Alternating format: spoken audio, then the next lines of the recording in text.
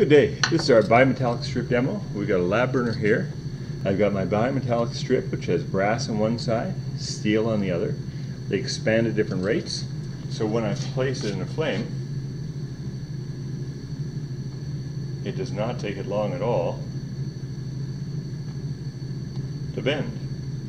And that's what we find in a circuit breaker. We know the current gets hot when we have a short circuit or overload a circuit. That bends. So when it breaks, or it's going to bend, it's going to allow the breaking of the contact points, and all of a sudden it switches off.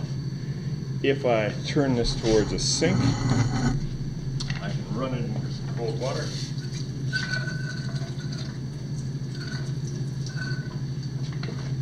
And now it's nice and straight again. And if I put in the flame, it's going to heat up and bend again. And that means a circuit breaker can be used again and again.